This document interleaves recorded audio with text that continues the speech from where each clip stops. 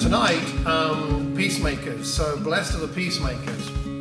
I hope we value peacemakers because we really need them. Now, there is a difference between peacemaking, appeasement, and peacekeeping.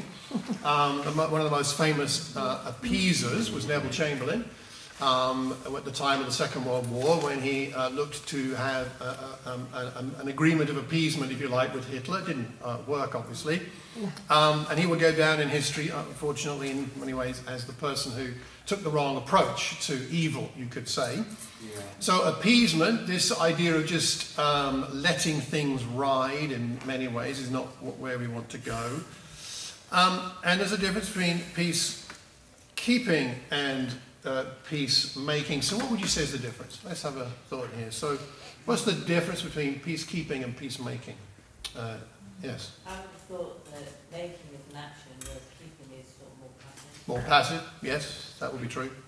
More passive. Anything else? I'm not sure there's a difference between appeasement and peacekeeping, but it's sort of it's conflict avoiding, isn't it? To make avoiding peace the conflict often requires facing things head on. Okay, avoiding the conflict. Yeah. I think if you're peacemaking, you've got to find where both sides are, sort of thing. Both sides. And then you've got to find a way to bring them onto a common wavelength. Okay. And so there's a lot more to it, I think, because you've got to understand both sides, and they're not on the same wavelength to start with. Whereas for peacekeeping, you're just basically almost like policing any deviations from that commonality. Very good point. That's really well. I think peacekeepers deserve our respect. All right, when the United Nations are operating as peacekeepers, they're often operating in dangerous situations to themselves, and I think they do deserve respect. I was very touched by recently the England football team played in Kosovo. I don't know if you watched it, but it really moved me that the arrival of the English team in Kosovo was greeted by the locals as they were heroes coming home. And there were banners everywhere welcoming the English team, which you don't generally see when you go and play abroad. And the national team, the Kosovan national team, gave up their nice hotel for the England team to stay in. And they went up to some mountain place to stay because the British troops were a key part of Kosovo becoming a nation during the conflict in the 90s. Their stadium holds 13,500 spectators.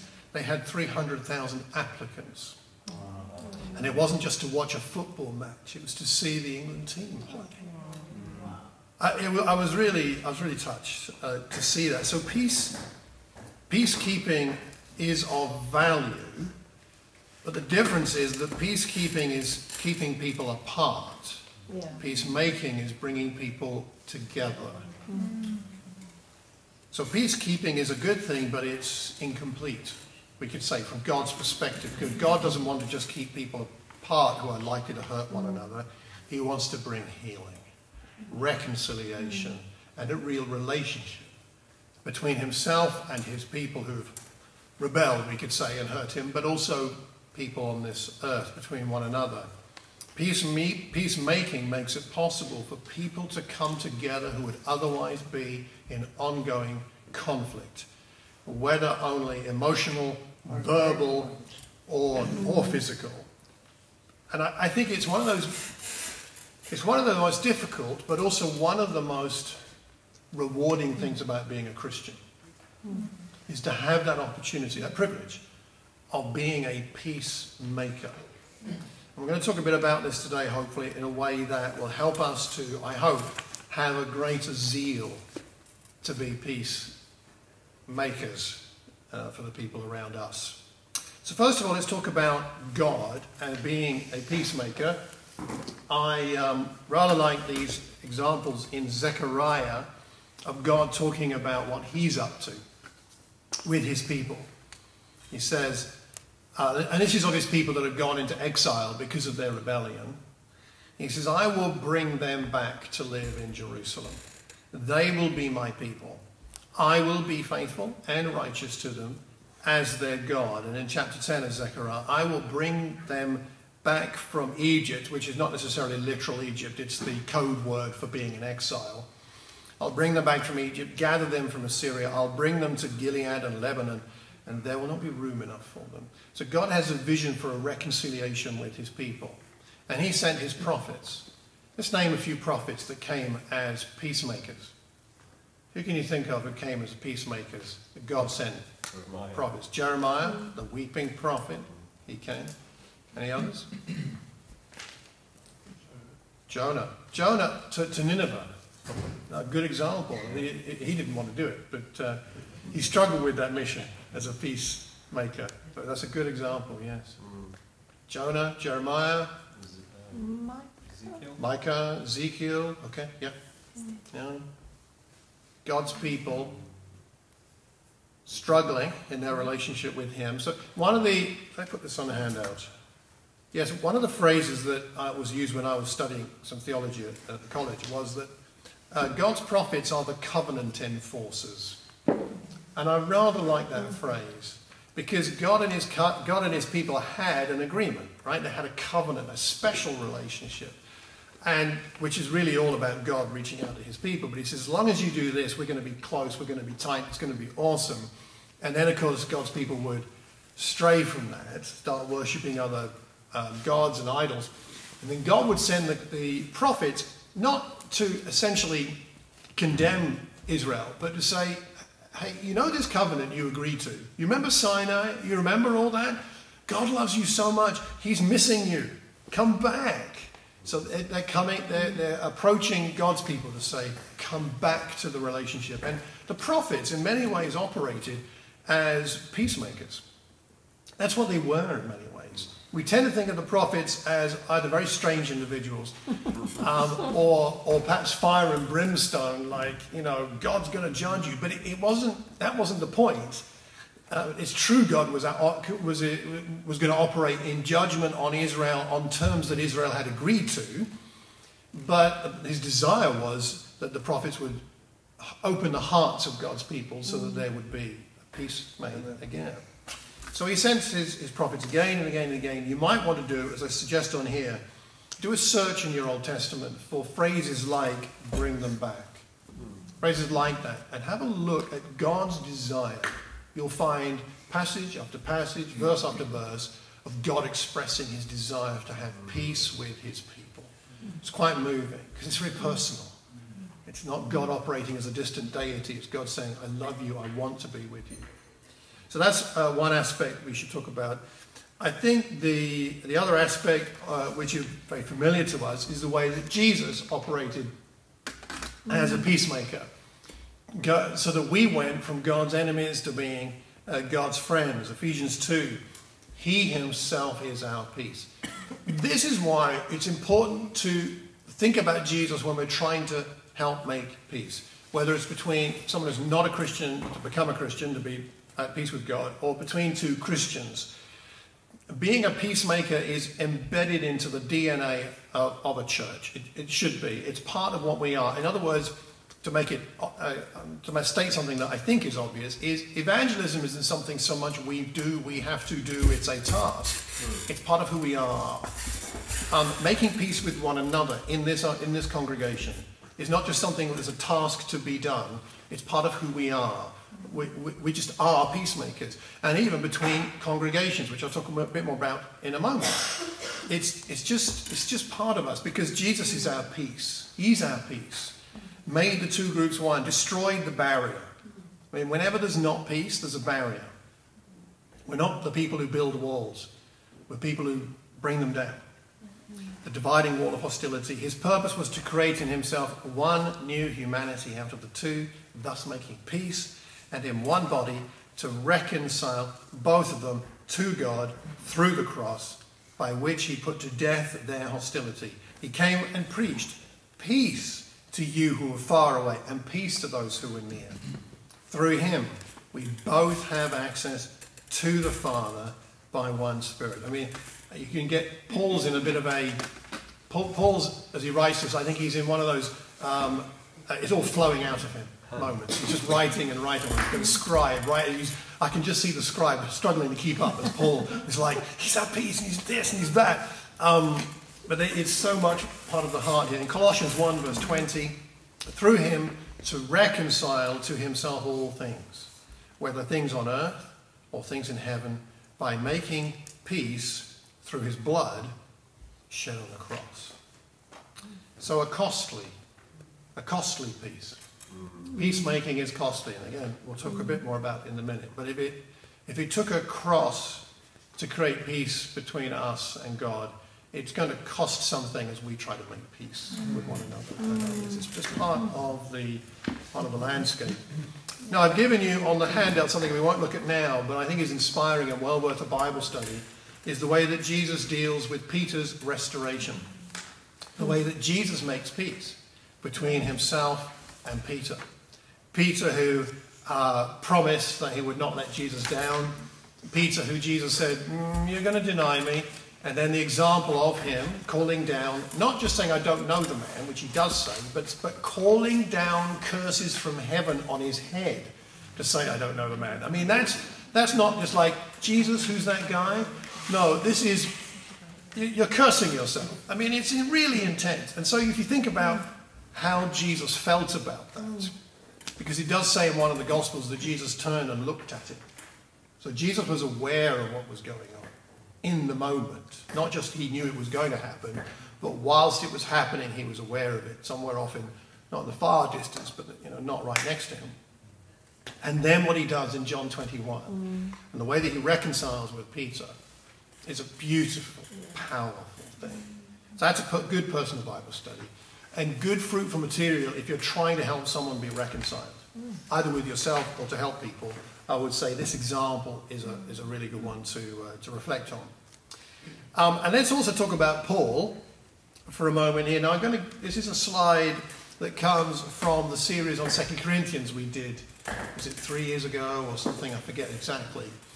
But I pulled this out of my presentation on 2 Corinthians to refresh our memory tonight, just about how Paul was so desperately keen for the church in Corinth to do well and to have a good relationship with that church. Now, without going into all the details on this, but let me just say this. So what we've got is on the far left, Acts 18, Paul starts the church. He founds the church in Acts 18. And then he writes a letter which is now lost to us. There must be some things going on in the church there. So he writes a letter which is referred to in 1 Corinthians 5. He says, that letter I wrote you before. We don't have that letter, but he wrote a letter. And then someone from Chloe's household goes to find Paul. That's mentioned in 1 Corinthians 1 and chapter 7. To say everything back in Corinth isn't good. There's some stuff that you need to know about. Bad stuff going on. So what does Paul do? He writes 1 Corinthians, which we have, sends it with Timothy, and that's mentioned in 1 Corinthians 4 and 1 Corinthians 16. So he sends Timothy, and the cross at the bottom of the thing there is to indicate it didn't go well. It went back, the letter wasn't received well, Timothy was not received well, Paul's just trying to help, but it doesn't go well. And we know that because Paul mentions that in 2 Corinthians. Then we know also Paul went and visited.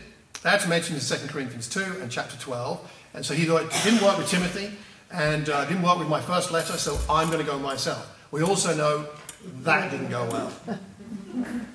He mentions that in 2 Corinthians. Then he writes another letter, which is lost, which he sends with Titus.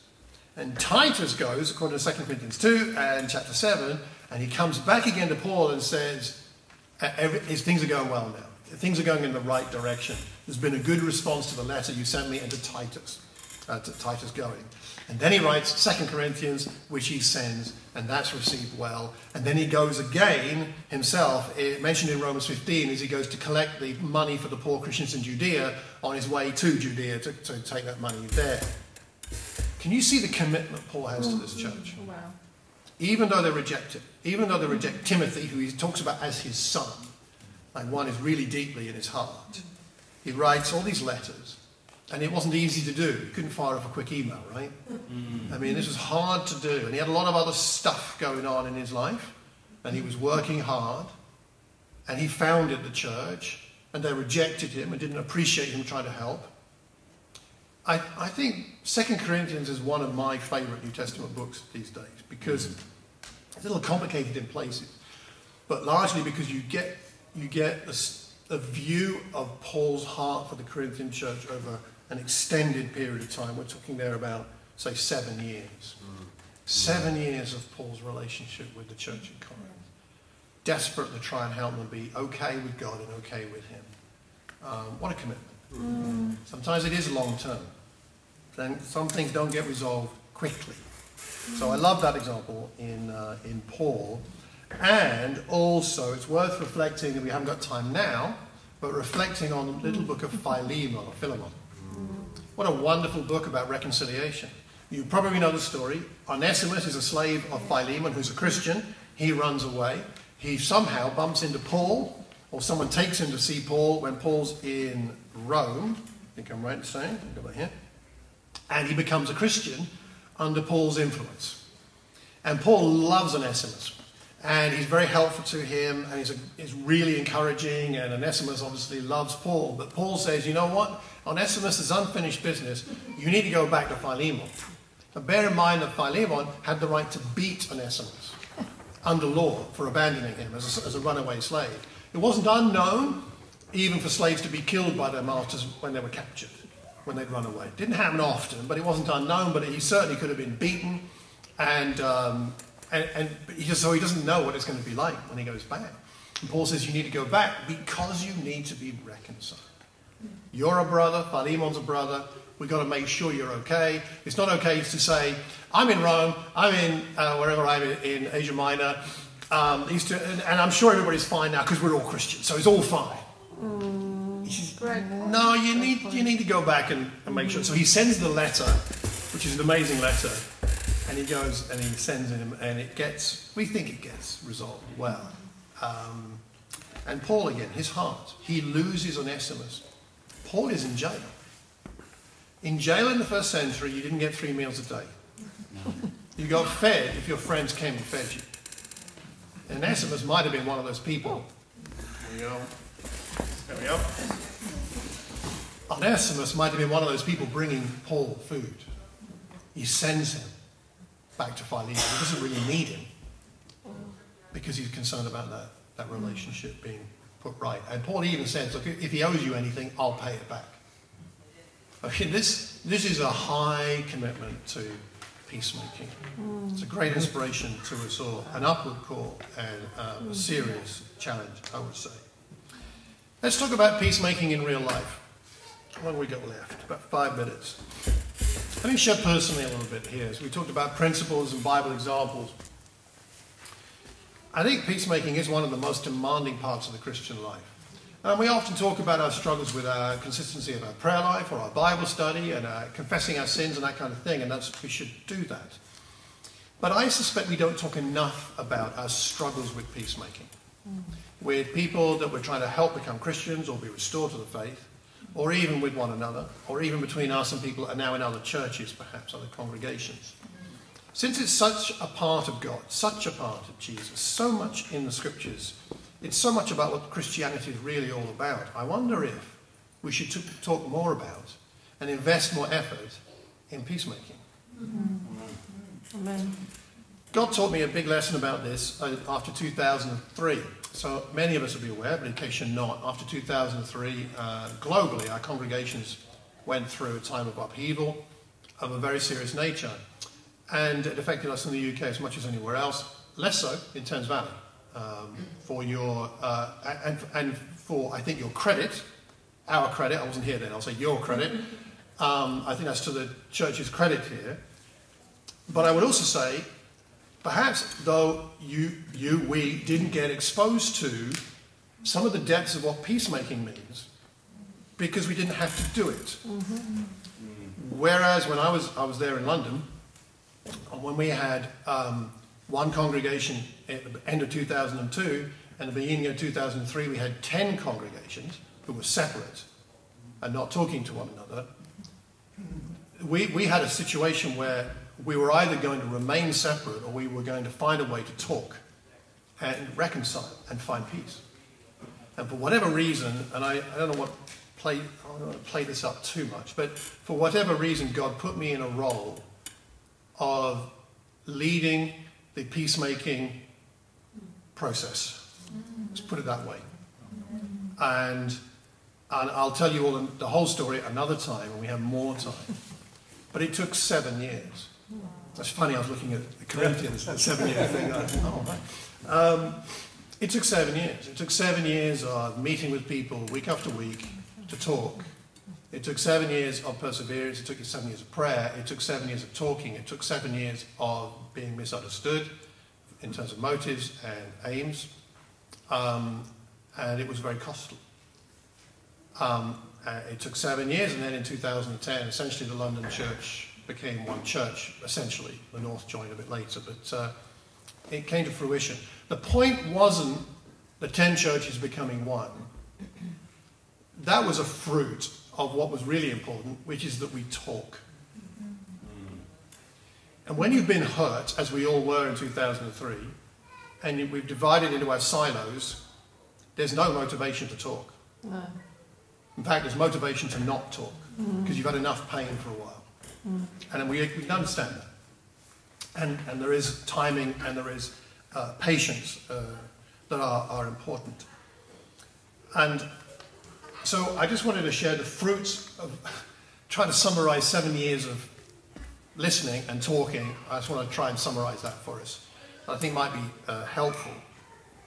And I'd say it's this, that peacemaking in real life is about seeking to understand more than about seeking a specific outcome. Wow. So I had a vision that the 10 churches would become one, but the more important thing was that we sit and talk and listen. And sometimes that's hard, because sometimes the people you're listening to are wanting you to bring about a particular outcome. They want a particular outcome, you may not, but they may. But you've still got to listen. Seeking to understand more than to seek a specific outcome. Secondly, to accept being understood about your motives and your meanings. When you're trying to help two people be reconciled, you may well be misunderstood about why you're doing it, or about what you're trying to achieve, or the methods that you're trying to do it with. And so when I was trying to do that in the London congregation, some people thought it was, I don't know, some kind of power thing. Some people thought it was about, I don't know, there were so many different things. Anyway, misunderstandings. You've got to accept it. You have to accept. Jesus had to deal with this. I don't think it's it's not an accident that the next beatitude is about being persecuted, which we'll talk about. Sunday's sermon is going to be on that. We get misunderstood. Thirdly, if you're going to be a good peacemaker, you've got to be flexible about your methods and your paths to ultimate reconciliation. You can't say, by this time next week, everything's going to be fine. You've got to feel your way through it. Some reconciliation happens quickly. Some takes a long time. We need to be patient, as God is patient with us. Let's face it. And fourthly, you've got to keep God at the center. When I had meetings with people, when we had discussions about the future of the London church, there were two things we always did. We always prayed, and I always opened the Bible. You may say, well, that's kind of obvious. But it's not when you're in the middle of a heightened emotive state. Sometimes God does go out of the picture. And I think that's very important we have our Bibles open and that we pray. Keeping God at the center. It's not about me, really. It's not about you. Not about these people. It really is about God. We've got to listen. I think we've got to talk or we die. We either get closer or we get further apart. We surface the needs as we listen, and then we find out how much we need each other. That's how we find out. And when we find out how much we need each other, that can drive us to realize we desire reconciliation more. Because once I realize how much I need you, then I'm more motivated to find a way for us to be closer. And then that brings glory to God. There's a lot more we could say about that, but don't have the time, obviously, this evening. And I would say those are more important principles. Just to wrap up, how do we develop a more peacemaking spirit, or a spirit that grows in peacemaking, not only skills, but also in the spirit, the heart of what it means to be a peacemaker? There are several things I think to think about, but two in particular I would suggest. One is to reflect on Matthew chapter 18, 21 to 35, and the parable there about God's mercy to us. And that may help us to help us to have mercy on others. And the second is to realize that the Beatitudes can help us here. Being poor in spirit creates a humility that helps us to see the world the way God sees the world, to mourn over the state of the world, and to be a meek person, strong but gentle and humble, to seek righteousness above all else, which I would define particularly in terms of doing right by God and doing right by one another. It's not just about some kind of moral thing, righteousness, although there's an element, but it's also about relationship. And righteousness in the Old Testament is more about relationship than it is about specific morals and ethics. So if we desire to be right with God and right with one another, then we'll end up being peacemakers. Being a merciful person means that we'll have the mercy to listen to people even if they're not being very merciful to us. Being pure of heart means we desire what is right even if it's uncomfortable, costly and painful for us to experience it. And then we end up being peacemakers, being like Christ. So, growing in the Beatitudes will help us to be effective peacemakers. It's up to us to think about the ways in which we can be useful to God as peacemakers today. Maybe it's a good thing over the weekend to think and pray about who's God brought into your life where you could operate as a peacemaker. Someone who's not yet a Christian, or someone who could be restored to the faith. That you could be a peacemaker for that person. You could listen. You could help. You could be the person to get alongside them. Or perhaps it's someone in your family. Or perhaps it's someone in your family group. Hopefully our family group Friday next week will be really great because we're all at peace. Maybe you need to make some more peace in your family group. Maybe it's in this congregation. Maybe it's between congregations. You know, and I'm delighted that it's funny that I end up here because, you know, I have a foot in I'm in two places, right? I'm in Watford and I'm here.